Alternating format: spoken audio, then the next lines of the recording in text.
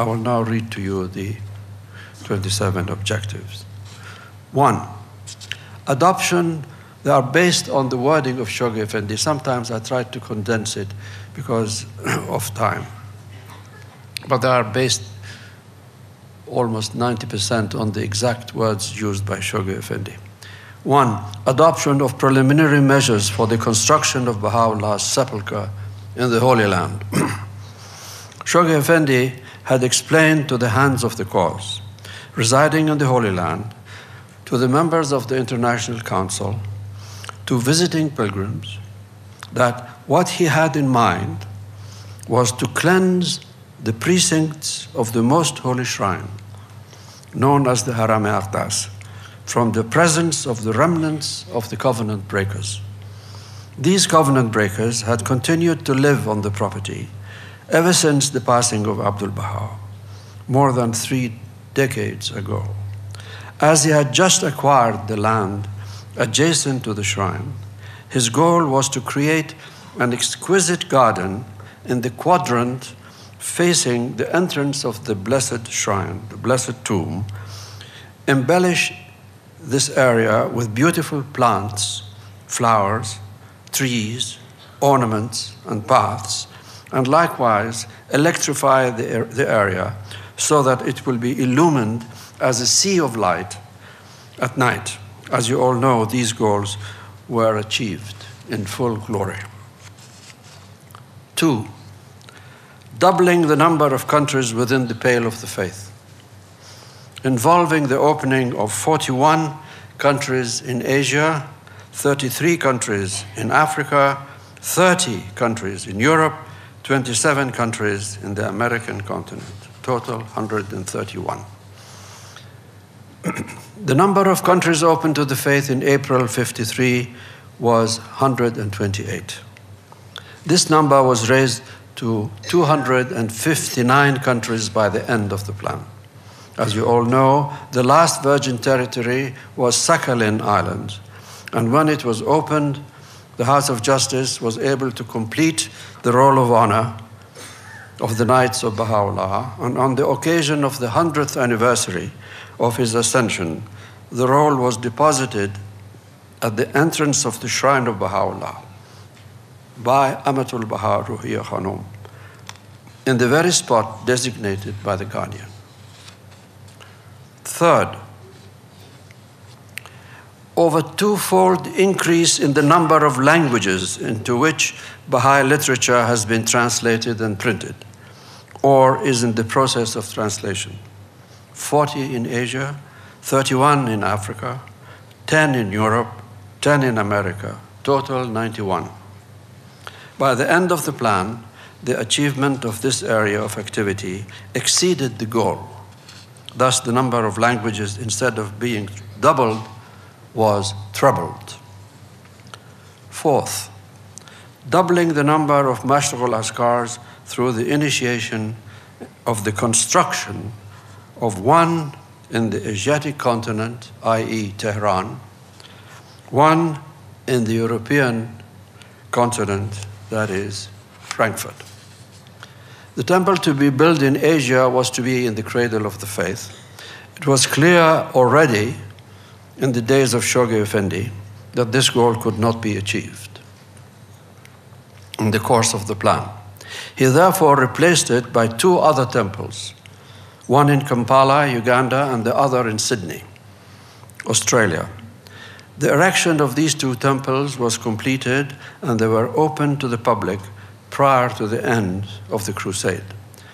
As to the temple on the European continent, its construction was started during the second half of the 10-year Crusade, and it was completed soon after 1963. 5th, acquisition of a site for the future Mashraq al-Askar on Mount Carmel. The location of the land had been identified by the Guardian, and in 1955, with a special donation by the hand of the cause of God, Amelia Collins, this historic site was purchased, a property which had been blessed by the footsteps of the Blessed Beauty and was the site of the revelation of the Tablet of Carmel. Sixth, erection of the first dependency of the Mashriq al-Askar in Wilmette. Shoghi Effendi advised that the first dependency should be the home for the aged. A property in the close neighborhood of the temple was bought, and a home for the aged was erected and became operative before the end of the Crusade. Seventh, purchase of land for 11 future temples. 3 in the American continent, 3 in the African continent, 2 in the Asiatic continent, 2 in the European continent, 1 in the Australian continent, total 11. By the end of the plan, the total number of temple sites was 46, amply fulfilling the goal. Eighth, development of the functions of the institution of the hands of the cause of God. At the outset of the 10-year crusade, the number of these high-ranking officials of the Baha'i community was 19. By 1957, when Shoghi Effendi passed away, he had raised the number, as I have already stated, to 27. And in his last major message to the Baha'i world in October 1957, he conferred upon them the title of Chief Stewards of Baha'u'llah's embryonic world commonwealth. In this same message, he instructed the hands to appoint in each continent an additional auxiliary board, which would be, in his words, charged with the specific duty of watching over the security of the faith, thereby complementing the function of the original board, whose duty will henceforth be exclusively concerned with assisting the prosecution of the 10-year plan. As you all know, this wish of the beloved guardian was carried out faithfully and fully by the hands of the cause of God. Ninth, establishment of a Baha'i court in the Holy Land as a preliminary to the emergence of the Universal House of Justice. The explanation I'm offering you is, I think, very important, as this objective was not fully understood by many of the friends.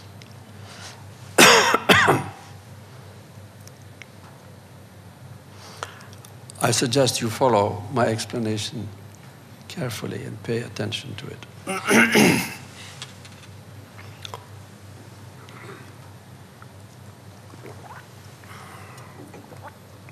I'll read the goal. Establishment of a Baha'i court in the Holy Land as a preliminary to the emergence of the Universal House of Justice. As set forth by Shoghi Effendi in his Advent of Divine Justice, and subsequently in other messages, he envisaged 7 stages for the evolution of the faith in different parts of the world. The 4th stage was when the independence of the faith would be acknowledged by the authorities of a given country, granting the faith a status of full equality with its sister religions. In his unfoldment of world civilization, he had already explained, and I'm quoting, that in certain countries of the East, in which religious communities exercised jurisdiction in matters of personal status, Baha'is may be called upon to assume the duties and responsibilities devolving upon officially constituted Baha'i courts. They will then be empowered in such matters as marriage, divorce, and inheritance to execute and apply within their respective jurisdictions and with the sanction of civil authorities, such laws and ordinances as have been expressly provided in their most holy book. In Israel, now that was the end of the quotation by Shoghi Effendi. In Israel, the tradition of religious courts as it existed throughout the Ottoman rule and the British Mandate was not abolished by Israel after its independence in 1948. It was in this context that Shoghi Effendi formulated the goal of establishing a Baha'i court in the Holy Land. However, he explained to the hands of the cause in the Holy Land that this court was not to be a court of appeal for the Baha'i world, nor a court which would have any kind of jurisdiction over national assemblies. It was meant to be a court which would be empowered by the authorities of the country to assume locally such duties in matters of personal status as normally would devolve upon officially constituted religious courts of other religions in the country. From the conclave in November 1959, the hands of the cause announced to the Baha'i world that as the extent of jurisdiction of religious courts in the Holy Land was being restricted, and this was due to the strong secular tendencies prevalent in the region, the fulfillment of this goal appeared to be unlikely. The International Baha'i Council continued its efforts to determine the feasibility of implementing this goal, and it was definitely concluded that, under current circumstances, any Baha'i religious court in the Holy Land, if established, would be far more restricted in scope and in authority in comparison to the religious courts of other religious communities already existing in the country. However limited in their action they had already become. A very undignified position for the faith to assume when compared to the rights and privileges enjoyed by other faiths. It was, therefore, because of these unfavorable circumstances that this goal could not be achieved. 10th, codification of the laws and ordinances of the Kitab-e-Aqdas, the mother book of the Baha'i revelation. The execution of this goal had been assigned to the World Center. Shoghi Effendi had himself laid the foundations of the structure of this codification and had already achieved the major portion of this intended synopsis. Amatul Baha, after the election of the House of Justice, handed over in the course of the transfer of documents from Shoghi Effendi's study, the detailed notes in Persian and in English, written by Shoghi Effendi in his own hand. The Universal House of Justice commissioned a task force to complete the unfinished portion of the document, and as you know, at Rizwan 1973, the material was published in book form. 11th, establishment of the 6 national Baha'i courts, in the chief cities of the Islamic East, namely Tehran, Cairo, Baghdad, New Delhi, Karachi, and Kabul. The explanation given above about religious courts in the East applied to this objective as well. An added factor was, and still is, the unwillingness of the authorities of the countries concerned to give such concessions to the Baha'is, since the entire Baha'i world is committed to the objectives formulated by Shoghi Effendi for his crusade. It is, of course, hoped that the believers in these countries, under the guidance of the Universal House of Justice, will take steps to implement these goals as soon as circumstances will permit in the future. 12th, extension of the international Baha'i endowments in the Holy Land, in the plain of Akka and on the slopes of Mount Carmel. The area of land dedicated to the shrines of Baha'u'llah and the Bab at the outset of the 10-year plan was 354,000 square meters. At the end of the plan, the total area reached 487,000 square meters. The purchase of needed properties after the 10-year crusade continued, and at the present time, their area exceeds 500,000 square meters. 13th, construction of the International Baha'i Archives in the neighborhood of the Bab's sepulchre. As you all know, the construction of the Baha'i International Archives was begun in March 1955, during the lifetime of Shoghi Effendi. Its construction was underway at the time of his passing, and through the efforts of the Hands of the Cause of God in the Holy Land, the building was completed during the interregnum period. The tablets, relics, and other artifacts were transferred and deposited in the new building, and later, with greater technical facilities, as you all know, in the newly built extension. 14th, construction of the tomb of the wife of the Bab in Shiraz. As you are all aware, the unfavorable circumstances in Iran did not make it possible to carry out this important goal of the 10-year plan. We can all be sure that the Universal House of Justice regards this responsibility as its own, and as soon as favorable conditions prevail, appropriate action will be taken to ensure the execution of this noble goal. 15th,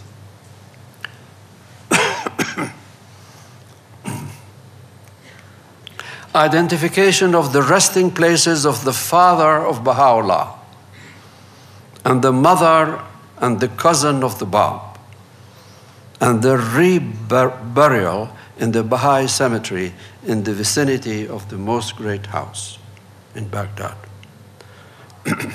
5 months before the passing of Shoghi Effendi, it was possible to transfer the remains of the father of Baha'u'llah, Mirza Buzurg, to the Baha'i cemetery in Baghdad.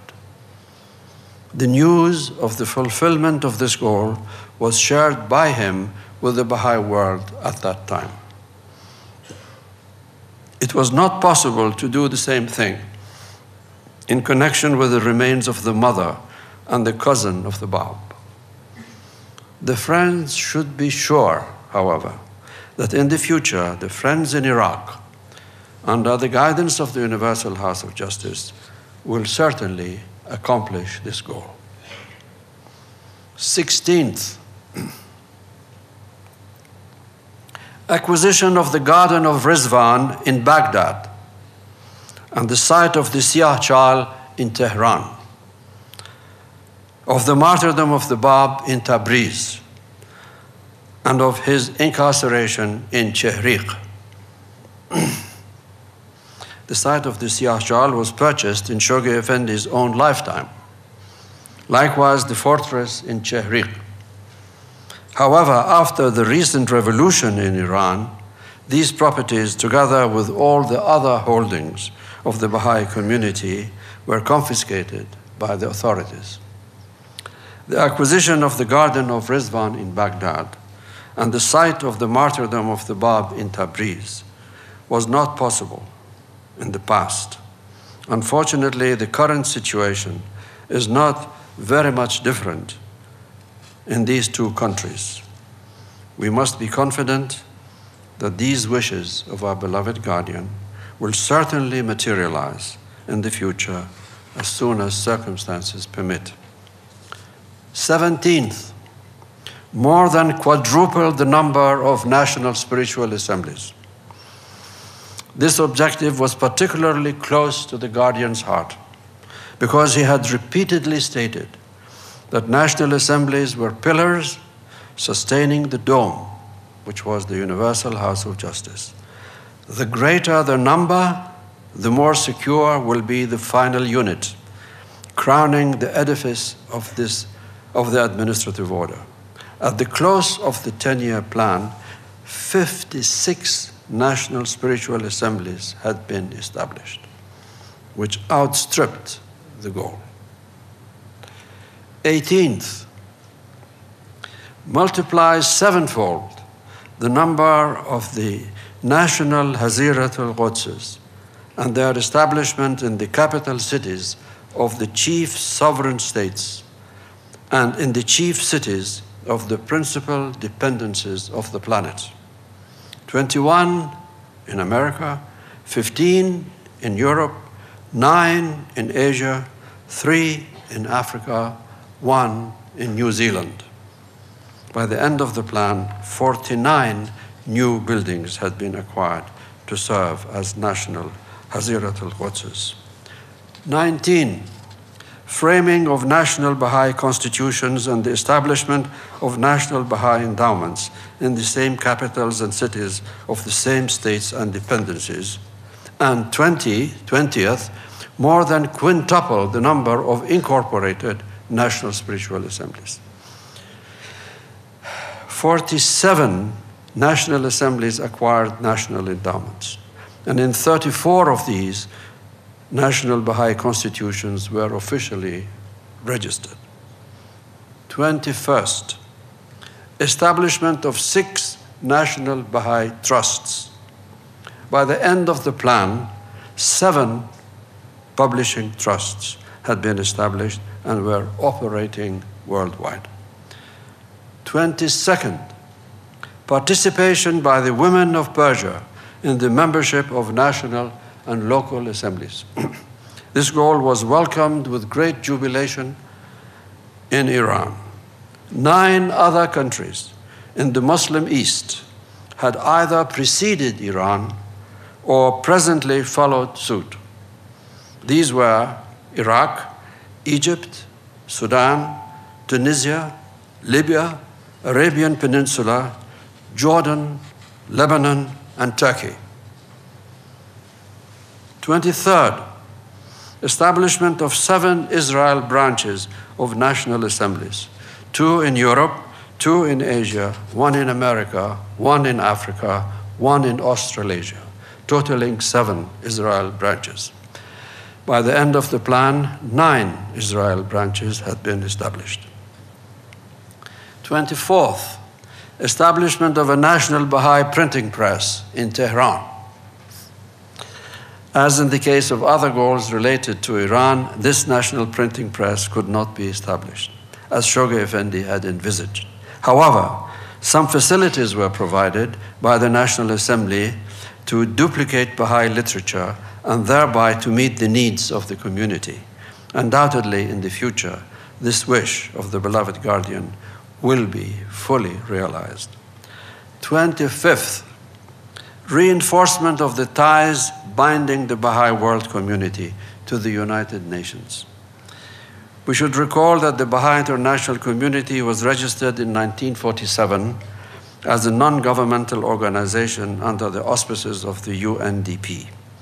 In the course of the 10-year crusade, the Baha'i international community succeeded in forging ties with UNICEF, UNIFEM, WHO, and WFO. In the spirit of this objective, after the 10-year crusade, the Baha'i international community was recognized, as you all know, as an NGO with consultative status in the sessions of the Council of the Economic and Social Council. In 1970 and in 1976, it was granted a similar status with UNICEF. We should be confident that in the days and years to come, these ties will be further reinforced. I just want to make sure that that's right. Inclusion, 26th. Inclusion, circumstances permitting, of 11 republics comprised within the Union of Soviet Socialist Republics and 2 European Soviet-controlled states within the orbit of the administrative order of the faith. It is interesting that Shoghi Effendi had these goals published in the United States and in the British Isles for the public. These governments knew what the Baha'is were planning to do. Naturally, in Moscow, these things certainly were studied.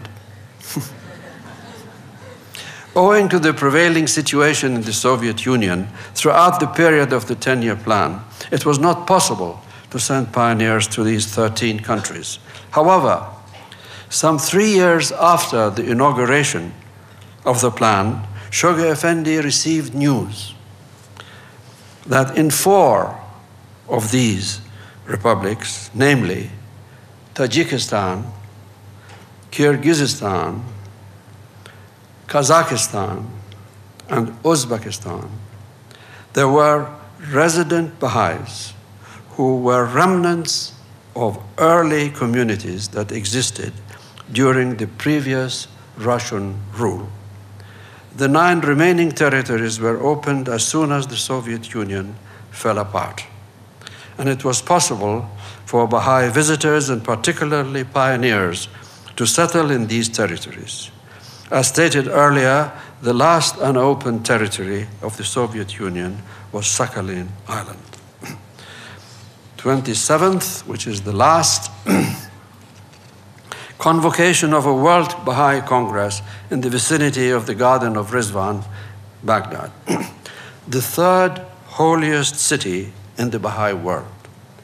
On the occasion of the worldwide celebrations of the Most Great Jubilee, commemorating the centenary of the ascension of Baha'u'llah to the throne of his sovereignty.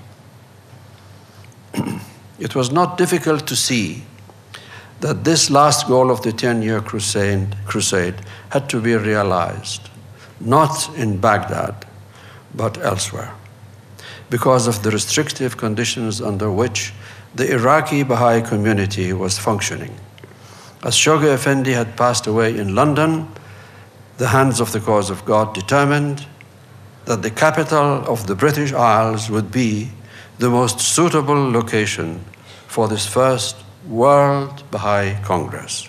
As you all know, nearly 7,000 Baha'is attended the Congress in Albert Hall at Rizwan 1963. We should have no doubt that at a future date, some major gathering of the Friends will certainly be held in Baghdad as an echo to the wish of our beloved guardian.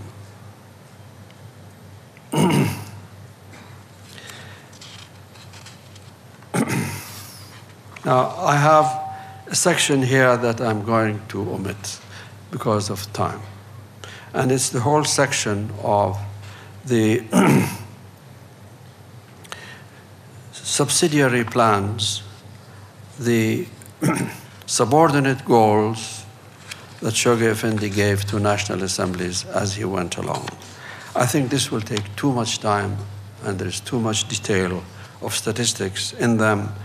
If this article of mine is going to be published, you will have this information in print. It's over about 4 or 5 pages, and it'll take too much time.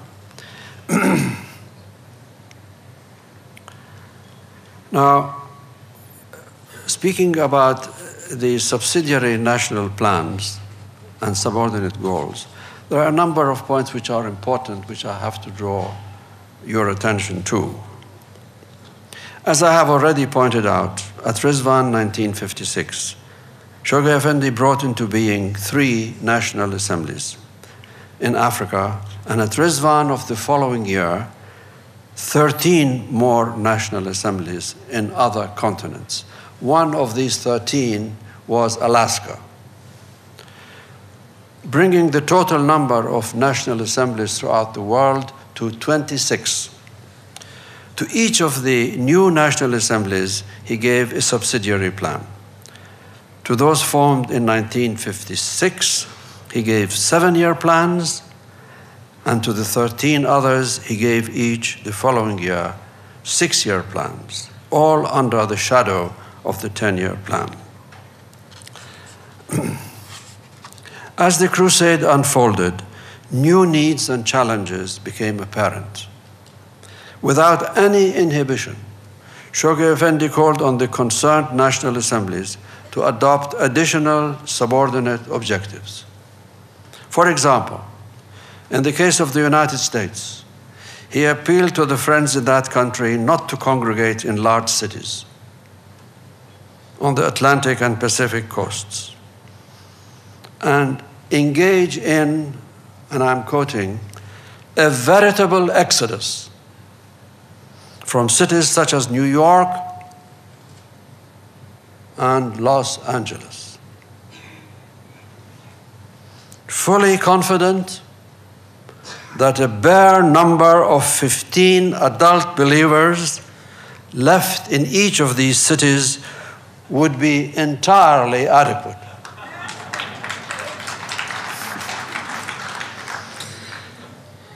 In the case of Canada, he directed the National Assembly to form minority teaching committees with subcommittees to specialize in the teaching of French Canadians, Eskimos, and Indians. And in the case of India and Pakistan and Burma, he instructed the National Assembly to consider the acquisition of burial grounds. Shoghi Effendi was deeply interested in supplementary achievements, whether specified by him or accomplished by the institutions on their own initiative.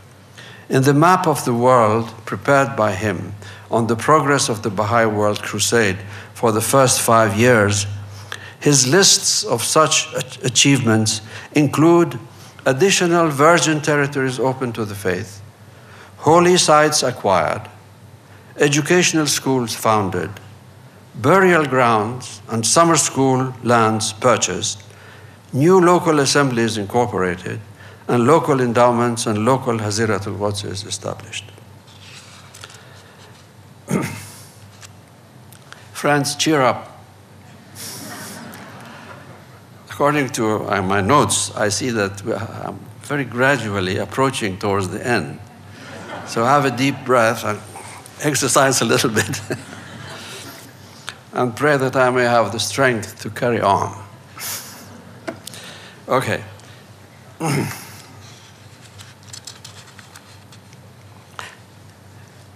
In God Passes By, Shoghi Effendi describes one of his own functions in the formative age of the faith to be systematizing the teachings of the faith. He was systematic and orderly in everything he did. At the World Center, and he expected systematization and orderliness to be observed by those who served under his guidance, whether as individuals or as institutions. We have already seen how in the execution of the 10-year plan, he introduced phasing as a method of orderly implementation. Shoghi Effendi's World Crusade differed from the first and second year plans of the North American community because its scope was worldwide. 10 of its objectives had been assigned by him as responsibilities of the World Center.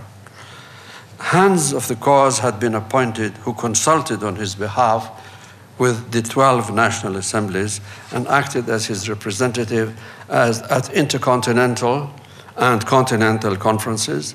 And finally, the nature of the goals were such as to necessitate close collaboration among national spiritual assemblies and provide the means for the Baha'is from all parts of the world to meet, to be acquainted with one another, and to work in joint collaborative projects. A careful observer will easily note that these measures were designed to prepare the Baha'i world to elect the Universal House of Justice at the end of the plan. This, of course, was exactly what happened. Shoghi Effendi had given a number of pointers in his writings, both in Persian and in English, that by the end of the crusade, it would be timely to place on the pillars of the administrative order its last unit, namely its dome.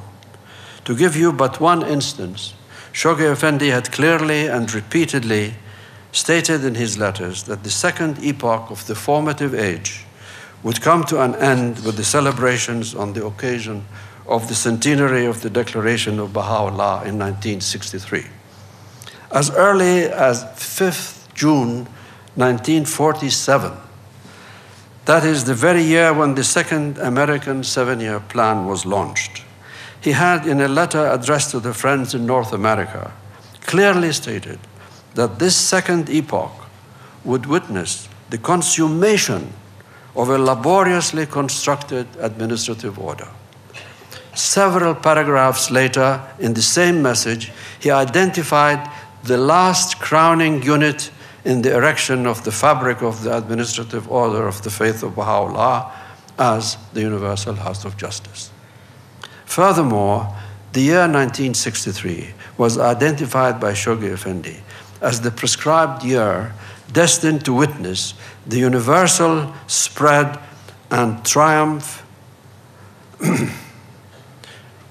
and world triumph of the faith of Baha'u'llah, an outcome envisaged by Abdul Baha and prophesied by Daniel with reference to the year 1335, recorded in the last chapter of his book. This is all in print. You can read them, you can see how Shoghi Effendi had all these things worked out in terms of years and times. During the last 6 months, he sent special messages to national assemblies. It was his practice to send a world message addressed to national conventions throughout the world.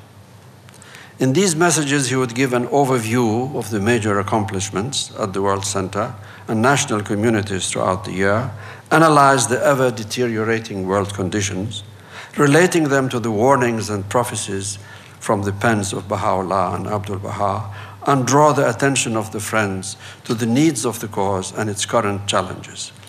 The last 4 convention messages made particular mention of the Crusade, its progress, and the immediate tasks which called for urgent attention. His last World Convention message of 1957 consisted of 18 pages. This particular message ended with 2 paragraphs, which were extremely moving and filled with poignant emotion. He wrote, and these are Shoghi Effendi's words, "I appeal for a renewed dedication on the part of the entire community," I'll read that again. "I appeal for a renewed dedication on the part of the entire company of my spiritual brethren in every continent of the globe, be they active in service or not, of either sex, young as well as old, rich or poor, whether veteran or newly enrolled, a dedication reminiscent of the pledges which the dawn breakers of an earlier apostolic age assembled in conference at Badasht, willingly and solemnly made for the prosecution of the collective task with which they were confronted."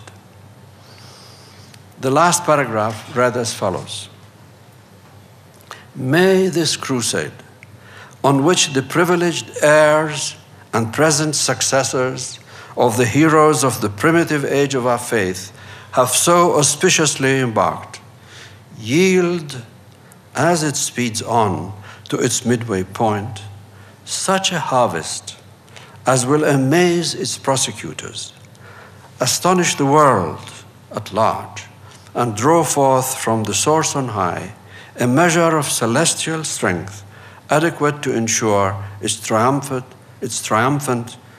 consummation." From the messages Shoghi Effendi sent during this period, from June to October 1957, it is clear that he was intent upon leaving for posterity some precious gifts as follows. 1. A message dated June 4th, 1957, addressed to the hands of the cause and national assemblies throughout the world, in which he foreshadowed, quote, dire contests destined to range the army of light against the forces of darkness, both secular and religious. In this message, he called upon these two institutions, in each continent separately, to consult as frequently as possible, to counteract the nefarious activities of internal enemies of the faith, and to protect the mass of the believers.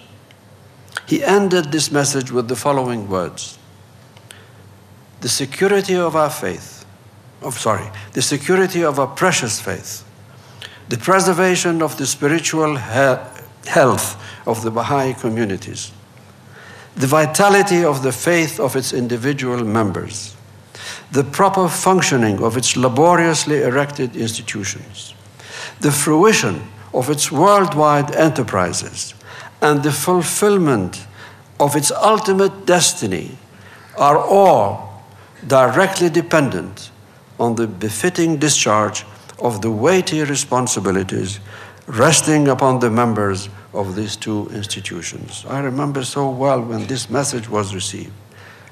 What a shock it was to the Baha'i world. Everyone felt that there was a hint to his own passing. He was telling the Baha'i world that the twin institutions that he was talking about were the hands of the cause, the national spiritual assemblies. Work together, and all these things depend upon you. And one of them, the last one, is and was the fulfillment of its ultimate destiny. The fulfillment of its ultimate destiny was dependent upon these two institutions. As you know, the hands of the cause of God have all passed away with the exception of Dr. Varkar in the Holy Land. And the counselors, the institution of the counselors, are now carrying out the duties and functions of the hands of the cause under the guidance of the International Teaching Center and, of course, the Universal House of Justice. This was one thing. The second, in a message dated October 1957, he passed away in November, as you remember, he announced the need to hold 5 intercontinental conferences, successively in Kampala for Africa, Sydney for the Antipodes, Chicago for the Western Hemisphere, Frankfurt for Europe, Jakarta for Asia, to be convened respectively in the months of January, March, May, July, and September 1958, in order to mark the midway point of the World Crusade. 3. In the same message, he appointed the last contingent of 8 more hands of the cause of God, chosen from 4 continents of the globe, representing Christian, Muslim, Jewish, and pagan backgrounds. This same message, I have mentioned this 2 or 3 times in the course of my presentation to you. He referred to the hands of the cause as the chief stewards of the Baha'i World Commonwealth, and he called on them also to appoint a new board with the specific duty of watching over the security of the faith, so that the first board would be carrying out, helping national assemblies with the goals of the 10-year crusade, and this new board would be exclusively concerned about protection of the cause. That was another action on his part. 4th, In addition to the above, he sent to each of the 26 national assemblies functioning at that time a specific message, underlining what he considered to be the vital aspects and unfinished tasks of their work, and entreating them not to relax in their efforts until the challenges of the crusade were befittingly met. It would be of profound interest to future Baha'i historians to analyze these last letters in order to identify those gems of divine inspiration which bedecked these immortal messages, many of which were written in longhand by his own pen as postscripts to the text of the letter written by his secretary. In these messages, Shoghi Effendi praised each national community for the victories already won, focusing his comments on whatever he felt was vital, urgent, and imperative for the unimpeded progress of the faith in the country or region he was addressing. I have then a whole section here that I have gleaned from these messages, and I have classified them under duties incumbent on the National Assembly, duties incumbent upon the community, duties incumbent upon the individual believer. It is too long a list. If it is printed, you will see it in print. The last section is the importance of the 10-year plan as viewed by Shoghi Effendi in the process of the evolution of the faith and humanity.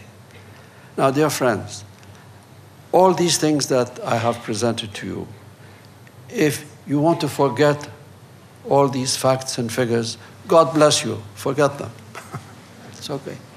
But what I'm going to say now, under this final section, please follow my argument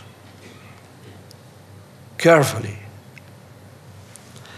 and see what I'm trying to say, what my understanding, only my understanding of what Shoghi Effendi has written in his very important messages about the future of the cause. All right. When Shoghi Effendi launched the 10-year crusade in 1953, in a message dated 4th May of that year, he set forth a number of stages in the spiritual awakening and evolution of humanity.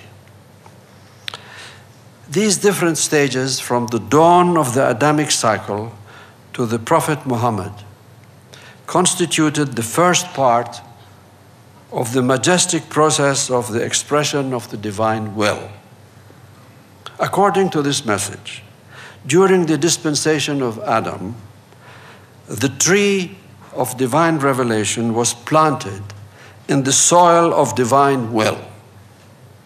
And this tree was watered with the vernal showers of blood shed by countless martyrs during the successive dispensations of the Adamic cycle. In this message, he pointed out that the second and third parts consisted of the appearance of the perfect fruit, quote unquote, of that tree, namely the barb, as well as the grinding of that sacred seed in the mill of adversity, causing it to yield its oil. These are words used by Shoghi Effendi.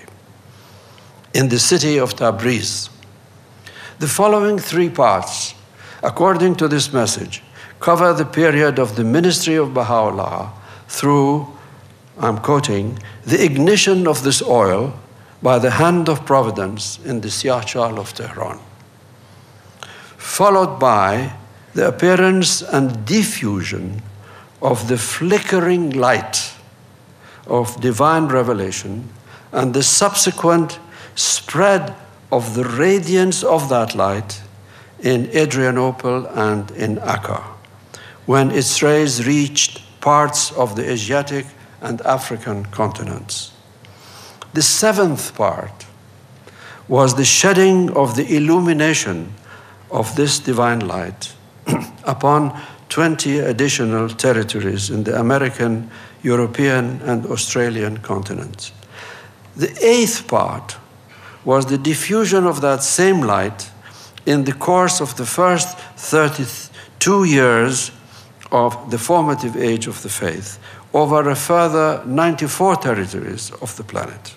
Thus, the 8 parts constituting the period from the inception of the Adamic cycle till the year 1953, when the 10-year crusade was launched, consisted of a grand total of 6,109 years.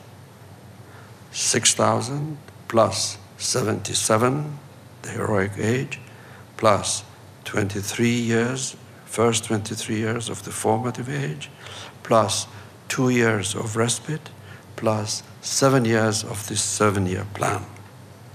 Having brought us to the year 1953, Shoghi Effendi explained that in this inconceivably dramatic diffusion of the divine light, the 9th part was now to begin.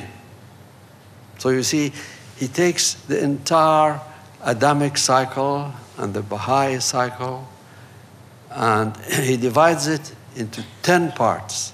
And he says the past until 1953 was 8 parts.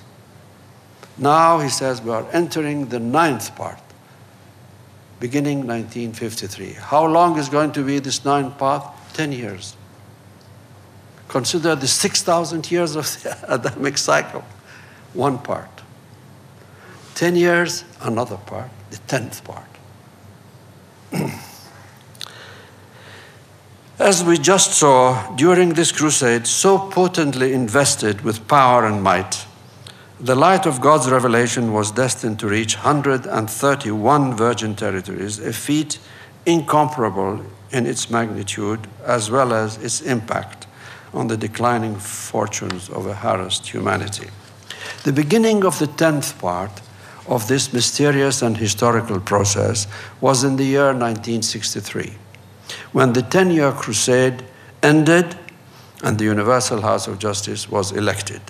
Following Shoghi Effendi's calculation, humanity, in its spiritual evolution, had now traversed a period of no less than 6,119 years. This 10th and last part of this process, in accordance with Shoghi Effendi's message, is described by him in the following sentence. Please, although you are tired, please follow this last sentence of Shoghi Effendi's message. And finally, he writes, and finally the 10th part of this mighty process must be the penetration of that light in the course of numerous crusades and of successive epochs of both the formative and golden ages of the faith into all the remaining territories of the globe through the erection of the entire machinery of Baha'u'llah's administrative order in all territories, both East and West, the stage at which the light of God's triumphant faith, shining in all its glory, power and glory, will have suffused and enveloped the entire planet. Now, my humble views about this paragraph, this sentence. I see 4 important points emerging. 1, it is clear that the 10th part, beginning in 1963, is meant to cover the entire range of the centuries leading to the end of the dispensation of Baha'u'llah. 2, we should expect successive epochs and numerous crusades and plans ahead of us until the end of the dispensation of Baha'u'llah. Throughout the remaining years of the formative age and the full duration of the golden age of the faith, undoubtedly, these will be formulated and executed under the guidance of the Universal House of Justice.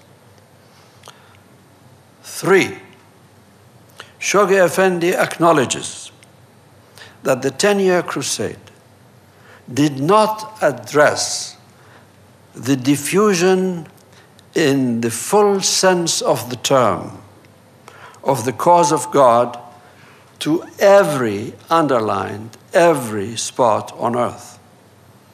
This achievement has been left for the 10th part, when future plans must address, in Shoghi Effendi's words, all the remaining territories of the globe. 4, and last point. The virtual worldwide diffusion of the light of God's revelation would have been, to all intents and purposes, achieved through the execution of the 10-year crusade. After this diffusion, 2 other stages have been anticipated by Shoghi Effendi, namely the penetration of the light and heat of God's revelation into the inner depths of the planet, and the subsequent stage of the spread of that heat throughout its deeper layers, a process which he describes as the suffusion of that light and heat. Of course, we should not forget that this is a metaphor that Shoghi Effendi is using to illustrate the extent to which the driving force of the revelation of Baha'u'llah will first penetrate in the very hearts and souls of men, followed by a process of dispersion of the life-imparting warmth of God's revelation into the deep strata and the frigid and lifeless tissues of human society. I don't know whether you're with me or not. Friends, you see, you have to watch the words that Shoghi Effendi is using. Diffusion is an external phenomenon. It is, for example, when the sun rises, you have the light of the sun diffused over the planet. Diffusion is an outer, external phenomenon. The other 2 stages which follow, namely penetration and suffusion, these are internal phenomena, not external. It is the penetration of the warmth of God's revelation into the very soul and hearts of men. Having penetrated, it has to be suffused. It has to disperse itself, this warmth, so that the entire planet will become warm. This is the picture, this is the metaphor that Shoghi Effendi is giving us. These are the lights of guidance that the House of Justice has from our beloved guardian. These are the messages that they read and reread and study and discuss to understand the differences between diffusion, penetration, and suffusion. Penetration and suffusion have not yet been fully realized. These are things and objectives that the House of Justice will see to it that the warmth of the revelation of Baha'u'llah will penetrate this planet, the hearts and souls of humanity, of the human race, and it will suffuse and be dispersed and envelop and enrich the lives of the human race.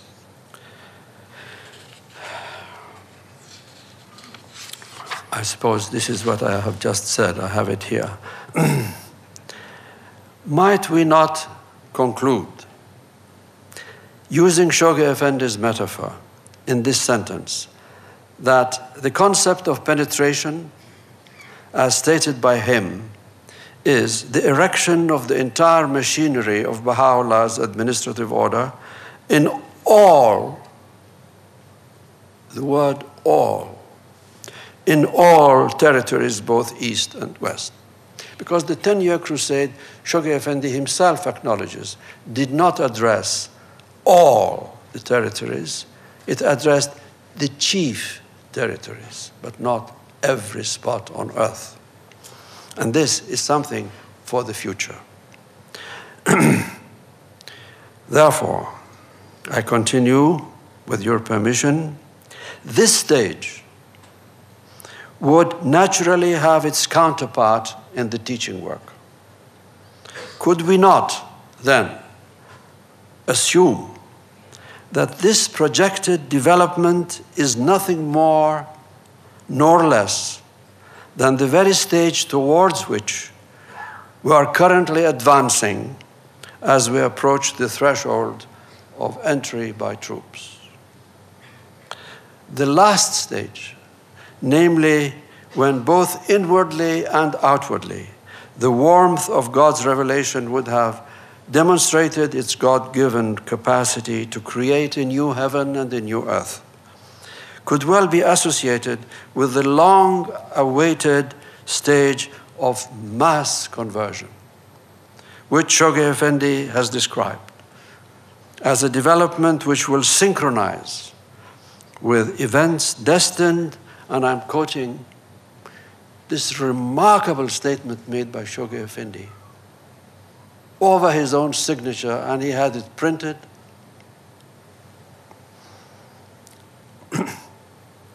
Events destined to suddenly revolutionize the fortunes of the faith, derange the equilibrium of the world, and reinforce 1,000-fold the numerical strength as well as the material power and the spiritual authority of the faith of Baha'u'llah. What a statement to make. This infinitely glorious consummation consists in a heavenly duo played by God's minor plan and God's major plan. This stage has been described by Shoghi Effendi in the following words, with which he concludes his glorious message of May 4, 1953. And I will end my presentation to you by reading this last few, these last words of Shoghi Effendi. This final and crowning stage in the evolution of the plan wrought by God himself for humanity will in turn prove to be the signal for the birth of a world civilization incomparable in its range, its character, and potency in the history of mankind. A civilization which posterity will, with one voice, acclaim as the fairest fruit of the golden age of the dispensation of Baha'u'llah, and whose rich harvest will be garnered during future dispensations, destined to succeed one another in the course of the 5,000 century Bahá'í cycle. Allahu Abha.